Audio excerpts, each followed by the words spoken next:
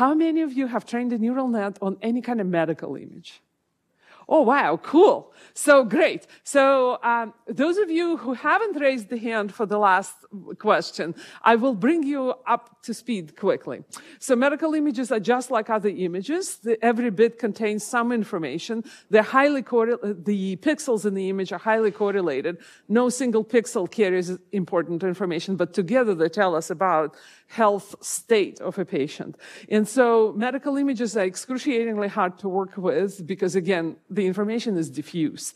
The information is diffuse, but the requirements are pretty stringent. So in computer vision, people love talking about semantic segmentation. And basically, one person's semantics is very different from others. In medicine, quite often, there's consensus on what the physicians want to get out of the images, but oftentimes it's very, very difficult to do so. And so we've been struggling with different interesting problems over the years, and what I'll show you today is one example of that.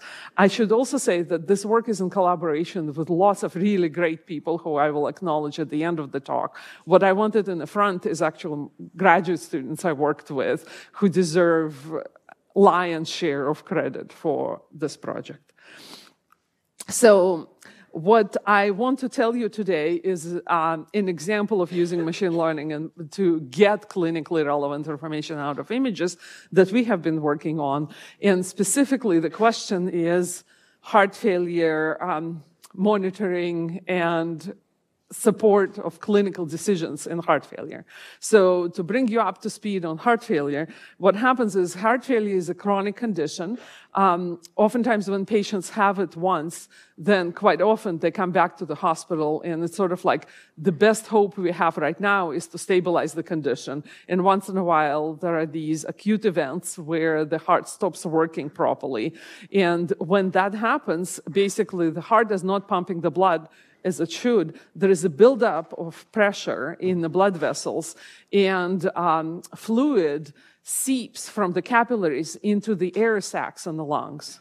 So somewhat counterintuitive, but the most direct way to observe heart failure is to take an X-ray of the lungs.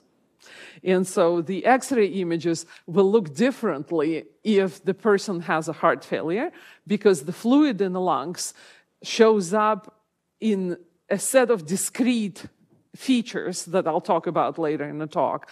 And so what the physicians do when somebody walks into an emergency room is with the shortness of breath. So it's interesting. Basically, the kind of very quick symptom of heart failure is shortness of breath. So you'd think the person is having troubles with the lungs, but actually it's the heart that is the problem.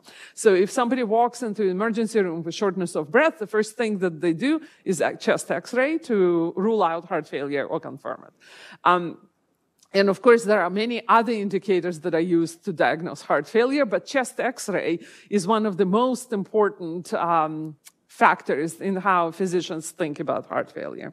Now, and so because the information about it is very diffuse and captured in the entire image, basically two things are hard. One of them is a patient walks in, you get an X-ray. That patient might have been in that emergency room 5 times in the last 3 years with up to 20 X-rays taken in previous visits. So there is lots of information about how they responded to treatment before.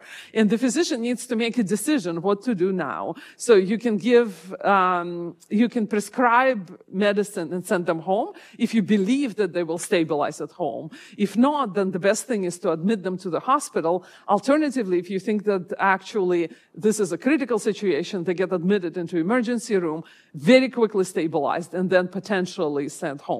So there are many scenarios of how we could treat a patient like that. And in order to do that, it would be great to know patient history. Now, leafing through 20 X-rays is just not something a physician in the emergency room can afford to do. And as a result, oftentimes the decisions are made very locally in a very suboptimal way, as the physicians themselves admit. And our goal is to condense the information in the X-ray images in such a way that the physicians can get information about previous visits and history very quickly in a sort of compacted way. That's one. The other one is if somebody proposes a different therapy, it's very hard to evaluate efficacy of that therapy if the answer is in the image. If the answer were a number, you could actually understand where the one therapy is better than another in a very simple way. Once it's in the image, it sort of gets really tough. So the bottom line is we would like to condense this image into one number, which is how severe is the fluid accumulation in the lungs. So the medical term for fluid accumulation is pulmonary edema. Pulmonary means in the lungs, edema means fluid. And like anything in medicine, it's a score from 0 to 4. 4 means, from 0 to 3. It's a 4, numbers. So 0 means there's no edema at all, meaning no fluid. And 3 means severe. Now, I should say also as a preview that what's very interesting is these 1 and 2. And so I put the medical terms, but oftentimes I will just say mild, moderate, severe. This is roughly how everything is quantified in medicine. Many of you who have worked with other clinical problems could say, oh, I've seen this scale before in a completely different area. And it's really because this is how people think. They think in categories of mild, moderate, severe. And what's interesting are these boundaries between none and mild and moderate. Once you get into severe, it can be very severe or mildly severe, but at that point, the patient is in trouble. You need to admit them and administer serious therapy. So what's really interesting is these first gradations, and the scale is not linear at all here, right? The big sort of like severe could mean many different things, but in some sense, in that case, the decision is clear. Okay, and so those of you who have never seen the medical image say, I know how to do this. I will collect a very large data set of images with labels, and I'll train a classifier or a regression model that will image in, produce an answer, which will be the estimate of the severity, and then you can quantify accuracy and so on. So there is one subtle detail, which is there are no labels. And so, and it's pretty implausible in the medical context to say, oh, you can't upload these images to Amazon Turk and ask people, what do you think? Is this mild or is it moderate? Because basically a layperson cannot diagnose this disease. And so as a result, basically, we're sort of confined to physicians labeling the images, which immediately means machine learning will not work because you can't have physicians in the US. I don't know how much physicians are paid in Europe, but I suspect even here, it would be impossible to have a bunch of physicians labeling 10,000 images, which is what we know you need to get accurate performance. So, but on the other hand, this information is available. The physician already looked at the images. The problem is they didn't write down the number. They wrote down a poem. Right? So radiologists write stories about images, and they know in their mind what this case is, whether it's mild or moderate or severe. The problem is they don't write down the numbers, they write sort of descriptions of what they see. So we will use those descriptions to improve our classification or to achieve classification accuracy. I should say, before I tell you this, I want to show you what our data looks like so that you get a sense of scale. So we're extremely fortunate to be working with physicians in one of the Boston area hospitals who set out on this fantastic project of taking all of the chest X-rays that were acquired at the hospital, so it's Beth Israel Deaconess Medical Center in Boston, de-identifying them and releasing them for public research. So for those of you who are interested in getting involved in clinical applications, this data, I have links. If you missed the link, you can send me email, I'll point you to it. But mimic is the keyword to remember. Basically, and so we served as a beta test site for this project where we worked with the data and told them if we can still see some personal information that then got redacted and randomized and so on. So it's a treasure trove of information. We work mostly with images and radiology reports, but these patients have every lab test, every medication prescribed, everything released as part of this data set. I say it's publicly available. Those of you who work with medical data know that what this really means is that you have to sign probably a page-long data user agreement that says you'll be responsible user of this and not post it on the website without, well, actually, you can post it on the website, but sort of do it responsibly in a way that is respectful of patient information. Okay, so for our project, what's important is that it's about 250,000 images. About 20,000 of them are in the chest X-ray, so these are chest X-ray images, right? 20,000 of images are in the heart failure cohort. As you can see here, every patient has more than one image because oftentimes when the patients are admitted, every 12 hours, somewhere between 12 and 24 hours, another chest X-ray is taken to assess the health state of the patient. Now, what we have done is written a bunch of, so people love talking about natural language tools. What they really are scripts with negation check, where we look for keywords that our clinicians, our clinical collaborators identified as important to every stage, and we labeled some of the images that way. These images are these labels are incredibly noisy. And also, we could only label about 6,000 out of 20,000. And the reason for it is twofold. One of them is some of the images are described with the reference to the previous image. And so our simple scripts can't do that, can't handle it. So for example, a radiology report, it's a completely legitimate radiology report that will say no change from previous image. Or it could say edema has worsened. Sometimes it could say not inconsistent with and say something. So some of the images are, some of the reports are of that kind, and so we can't label them right now.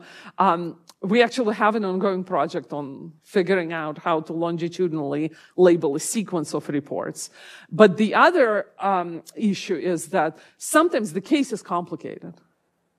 And so the radiologist is describing this complexity of the case, and our simple tools can't handle it, basically.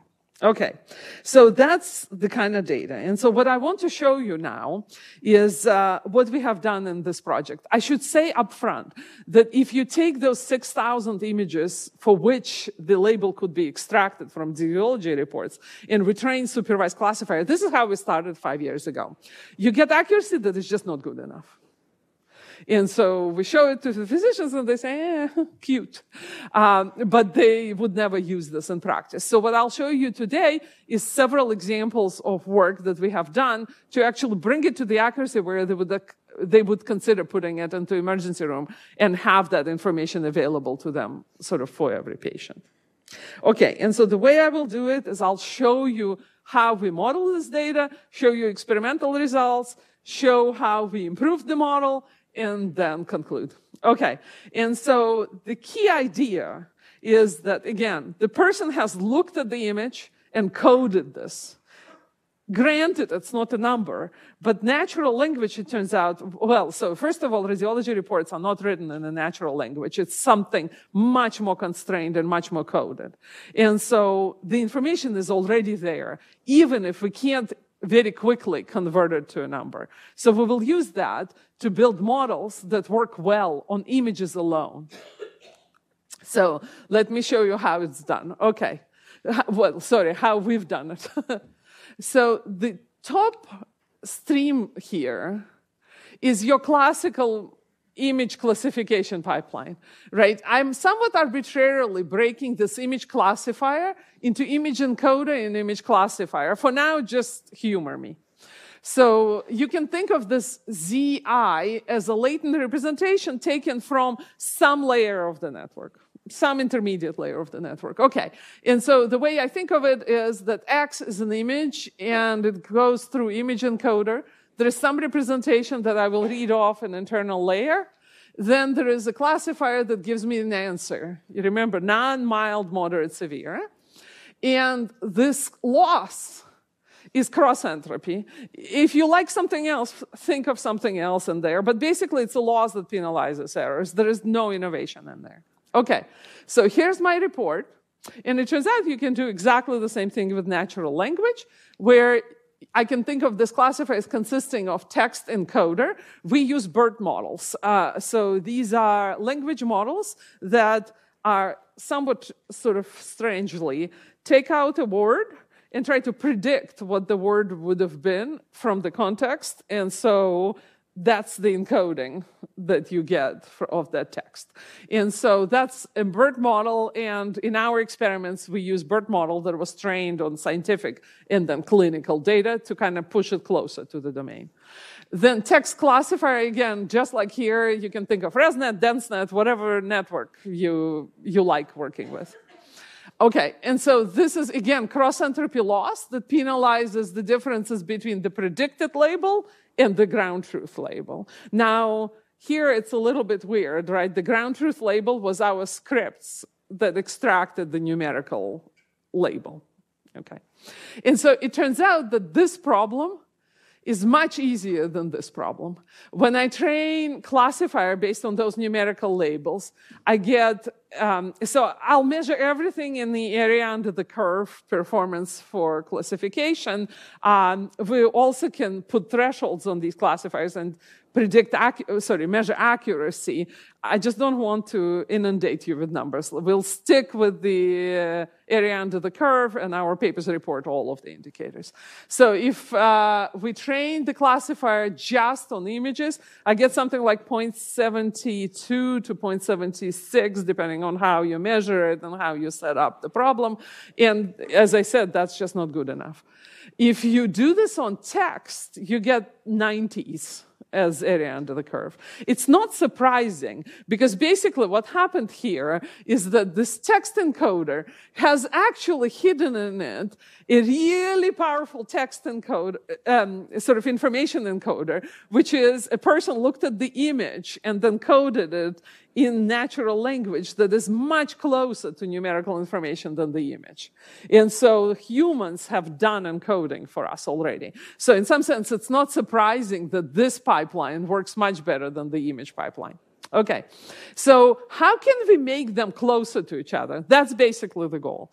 And the way we will do it is we will take this representation and that representation, so the representation of the image and the representation of the report, and we force them to behave similarly. And the way we will do it, for those of you who have seen contrastive learning, basically it's very similar. So by now you can just think of it as contrastive learning. When we were building this, we sort of discovered contrastive learning as we were doing it.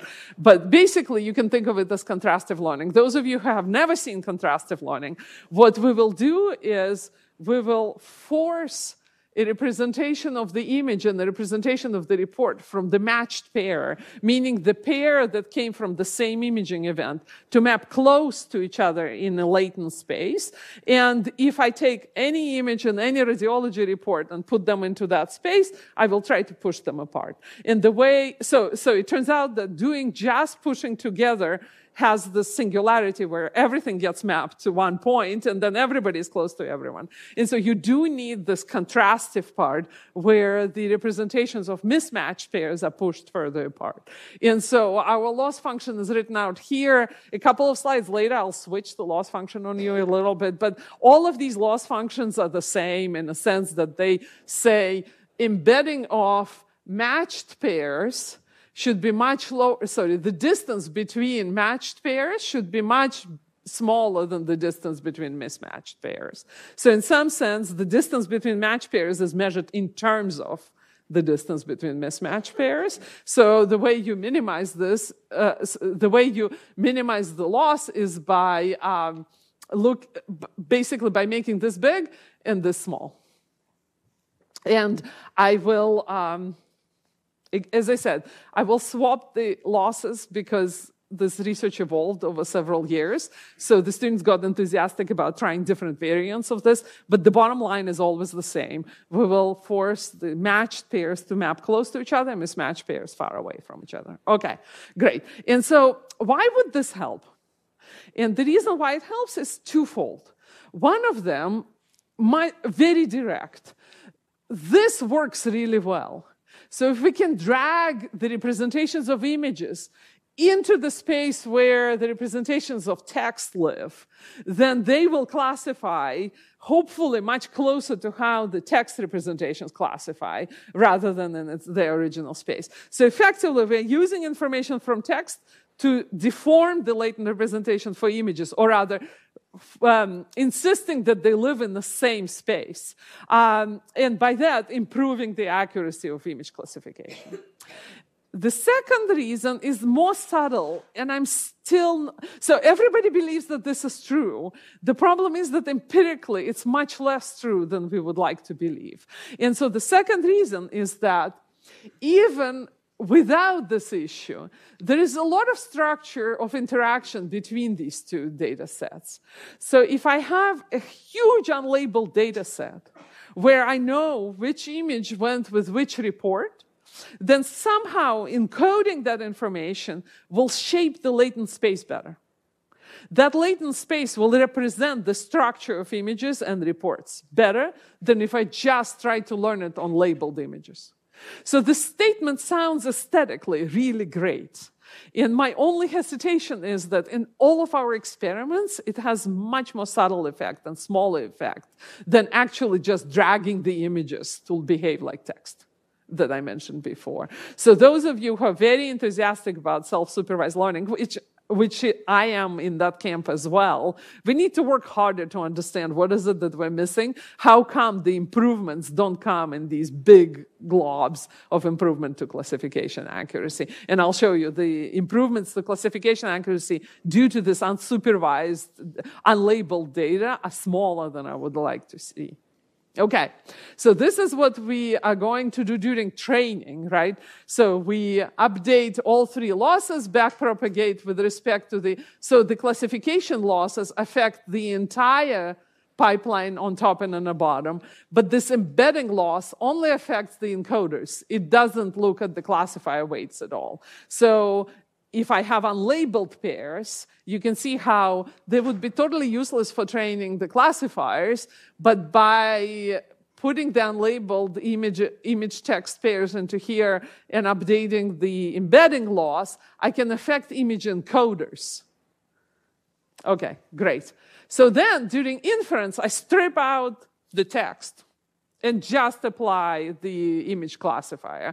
And so this is an important difference between this application and many multimodal applications. So a lot of times, applications or problems involve multimodal data, but then you have that multimodality both during training and during inference. For us to remind you, the goal here is we have this sea of images and radiology reports.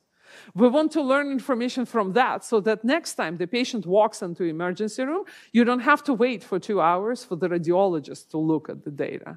You can acquire the image bedside and get the classification right there. Right, so during inference, the report is not available. Only the image is available, and our goal is to build image-specific classifiers. And that's why we remove the remaining modalities. I should also say that what I'm showing you here is image-text joint learning, but of course, there is nothing super special about images or text that I've shown you. You can apply exactly the same framework for other multimodal learning.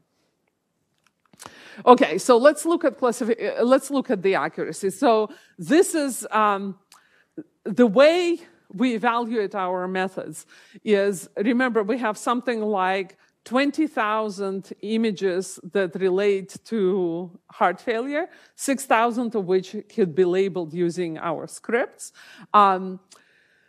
And then in addition to that, we have 150 images that 4 radiologists looked at and classified as non-mild, moderate, and severe.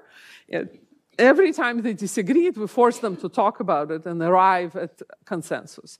So we don't ever use those images, or those patients, I should say, in training or validation or our internal testing. When we are ready to evaluate the methods, we run them on this sort of gold standard, silver standard data set, because basically it's, again, we're mimicking radiologist performance. We don't have access to real ground truth Okay, and so all of the accuracies are with respect to those 150 images that the radiologists looked at and classified as consensus among 4 of them. And so because we have this 4-grade scale, the purists would say you should train a regression model and measure something like differences between the predicted labels and the ground truth labels. We have tried that as well. It turns out regression models are finickier to train, and once you start doing multimodal on top of that, it's much easier to just work with classifiers. And so another way to think about this is build ordinal regression, which is basically classification, but it encodes the fact that 1 comes after 0, then followed by 2, followed by 3. And so I'm showing you results that are all based on ordinal regression. So effectively, you can think of it also as classification if it's easier. In some sense, the details of how we encode the answer is not important. We've done all these flavors and the answer doesn't change based on how you encode the answer. Okay, and so because we have 4 gradations and because we're using classification, we will look carefully at each of the boundaries that I mentioned before. So blue bars will tell us how well I'm classifying patients who don't have any edema from the remaining classes. Red bar tells me how well I'm classifying the boundary between 1 and 2, meaning mild and moderate. And this is, in yellow, corresponds to the boundary between moderate and severe. Okay, so there are always 3 numbers that sort of describe how well I'm doing. And so, for example, image only is the model that I didn't even show you. It's the model where I just take 6,000 images with script-based labels extracted from radiology reports. I train the classifier and I evaluate its accuracy. And as I told you, basically, these are the area under the curve numbers for all 3 boundaries. And those are the numbers that I said are just not good enough. And so then what happens is that when I train the model with the framework that I just showed you a couple of slides ago, but only using labeled data. So this is the same 6,000 image report pairs that this is trained on, except for trained jointly now with the text. So this is this idea of dragging images to behave like text as far as the classifiers are concerned.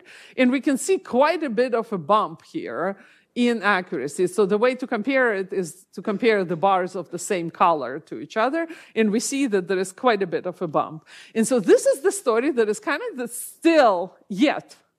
So I'm learning to use the word yet, right? Is yet disappointing up until now, which is that this is trained on all of the unlabeled data. So the hope here is that we are somehow shaping the latent space to reflect the structure in the images, right? By looking at all of these unlabeled image report pairs and doing contrastive learning on those simultaneously with the supervised learning. And we get a bump, but it's just not as satisfying as it should be. It's not as big as it should be. For those of you who are working on this, I would love to talk sort of during coffee break, because we have some recent work that I think sort of is pointing us in the right direction. But since I can't tell you anything concrete and intelligent about this, I didn't include it in a talk. But of course, I'm happy to chat about this later. Okay, and so we get the bump. Now, let me tell you kind of what's unsatisfying about this. So we got this performance and it looked interesting, and we built a little pilot software that sits in the emergency room and shows the physicians these scores. But one thing that is unsatisfying about this model is that it looks at the entire image and it looks at the entire report, and it says the representation of the image and the representation of the report have to match. But if you think about this, this is the wrong way to go about it, because the report there is much more structure in this data. And so in my experience, every time you can capture structure, you improve. And you also understand something about the problem. So here's what I want to tell you about so this is the bit that I want to tell you about in the next couple of minutes. And before I go on, there are many screens here, but I have no idea what time it is. So I don't know how much time I have left. 13 minutes. Okay, perfect. Thank you. I was trying to do this subtly. And I glance at the screens, and there's lots of indication of everything. Just no way to tell where I am. Okay, so the next bit that I want to tell you about is this problem that information in images is inherently local. It might have spatial extent, but it's local. And information in radiology reports is also local. In fact, many sentences in radiology reports can be thought of as the semantic unit that says X happened at location Y. Many of them have the structure where there is a description of location, or so, for example, this says basically everywhere in the image there is no pleural effusion, right? But there is quite often either implicitly or explicitly specification of location and then of the phenomenon. And here I've done this coding by hand. I basically colored the sentences and the image regions that match each other. And so it kind of feels that you should be building representations at that level, not at the level of images, for a couple of reasons. One of them is the radiology report doesn't describe the entirety of the image. For example, this report said nothing about the stomach that you can see here in the image. It's kind of right here. It said nothing about the bone structure that you can see shadows of, and so on. So the description is not one-to-one. So it seems strange to demand that the representation of report and the representation of the image behave closely. Instead, we think aesthetically it's more productive, and we will see that it pays off, to think of it as a cloud of descriptors from image that describe these local features, and a cloud of descriptors from reports that describes each sentence. And somehow there is a relationship between these two.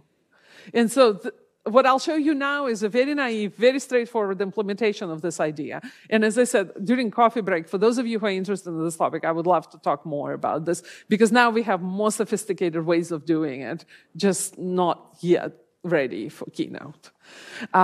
Okay, and so here's what we're going to do.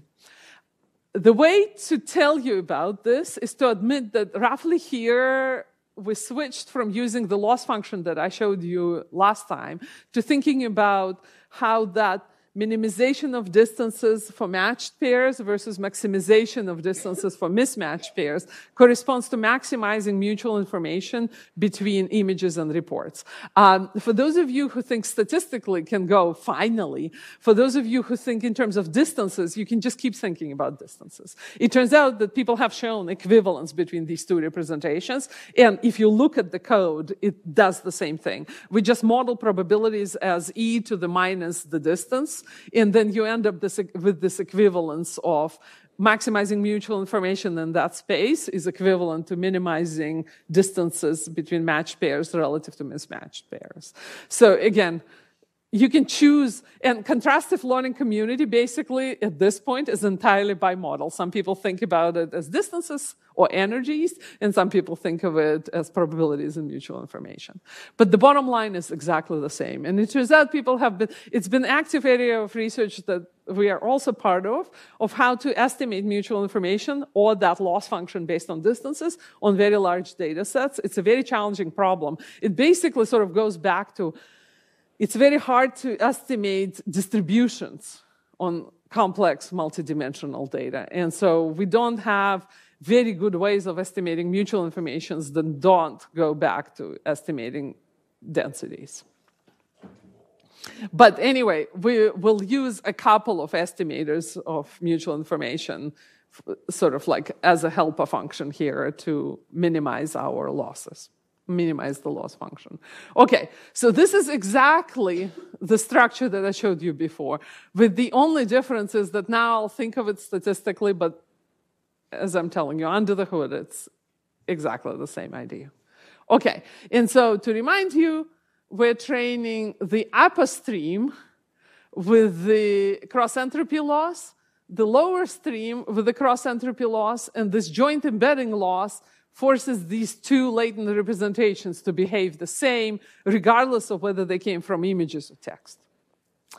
So to do local encoding, here's the modification to that scheme. We'll take an image, we'll break it up into parts. Given the structure of CNNs, this is done by just looking at pixels of the later layer, right? So a later layer will give me this partition of the image into grid. And I'll encode the image. So now I have, for example, 16 vectors, a cloud of 16 vectors that describe an image. A radiology report will get encoded at the level of sentences. So basically, each sentence gets a vector. And now I'm going to look at the distance between these two vectors. So the slide says MI estimator, and again, to give you the complementary explanation, if you think of it as distances, then out of 16, I will find for this sentence the descriptor that is the closest to it. And I'll use that as a measure of distance from a sentence to an image, and use that to measure my mutual information or loss function that you saw a couple of slides ago. So instead of looking at Euclidean distance between the encoding of the entire text and the encoding of the entire image, I'm looking now at sentence to local representation, and I'm averaging it over all sentences in the report to kind of get sentence to report to image accuracy. And other than that, it's exactly the same framework as before. So, and of course we use softmax so that we can differentiate through it and backpropagate with respect to the loss function. Now, I should say, before I show you experimental results, this is a little aside. In our recent work, we realized that this type of framework in contrastive learning corresponds to some of you who are old enough might remember multi-instance classification. This was a topic very active in the late 90s, early noughts, where effectively the setup, and it was inspired by problems in any kind of biology or organic chemistry, or like biological chemistry, basically. And the way to think about this is I have a test tube with a bunch of conformations of a protein, and I know that it reacts with some molecule, but I don't know which of the conformations reacted. So I have positive tubes and negative tubes, and so the negative tubes, I'm guaranteed that every conformation inside that tube does not react. But for the positive tube, I don't know which instance was labeled positive, right? I only know this at the level of the tube. So in the multi-instance learning, the language is that I have multiple instances in a bag, and the bag can be positive or negative. And for positive bags, I'm guaranteed to have at least one positive instance, but I don't know which one.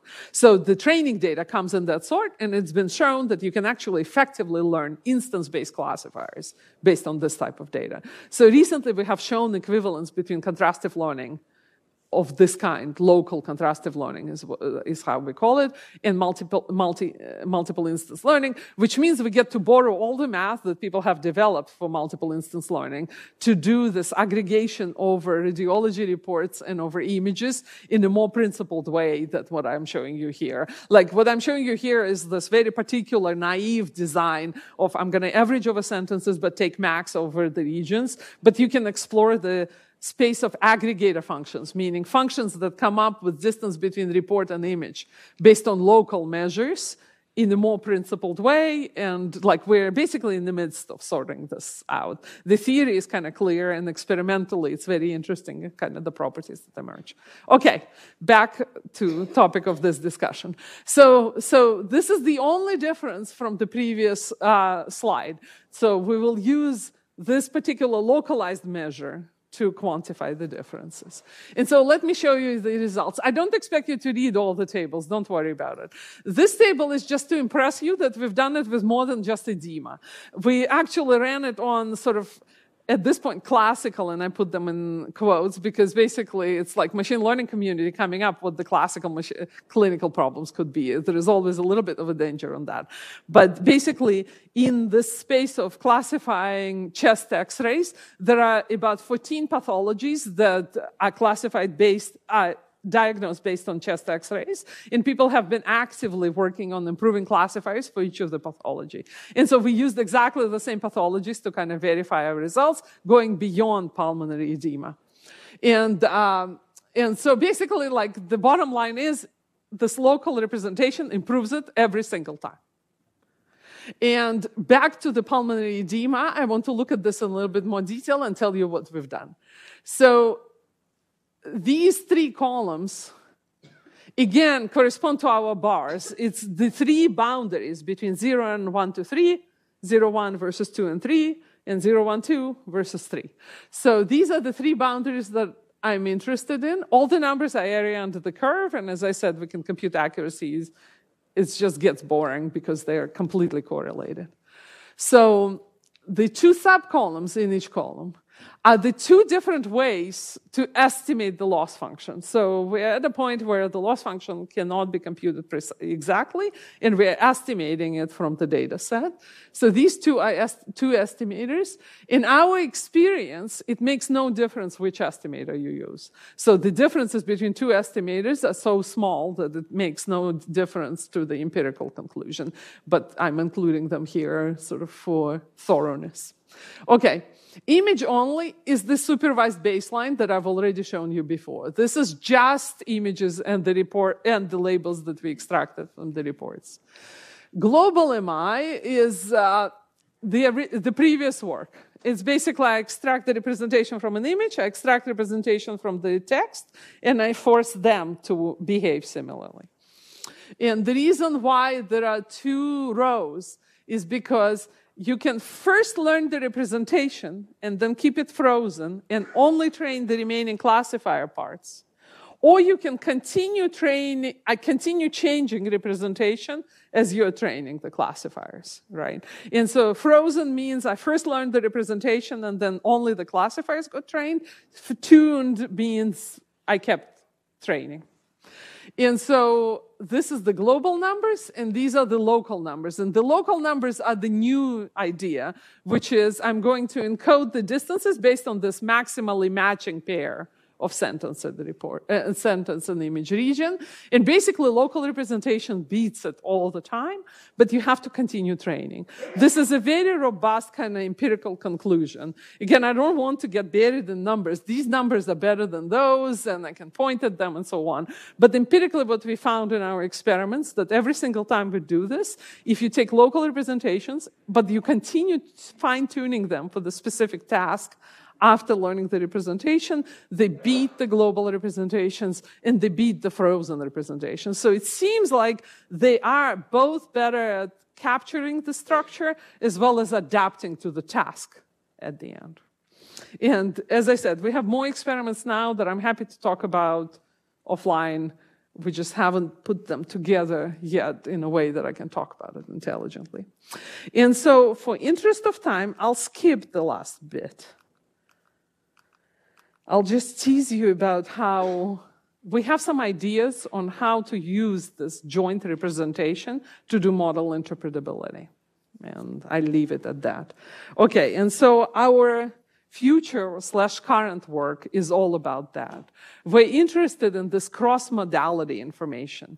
So in medical imaging, so this is another thing that sort of is interesting in medical imaging versus computer vision. So how many of you have done GradCam of any sort or gradient-based sensitivity analysis? Yeah, it doesn't work in medical imaging at all.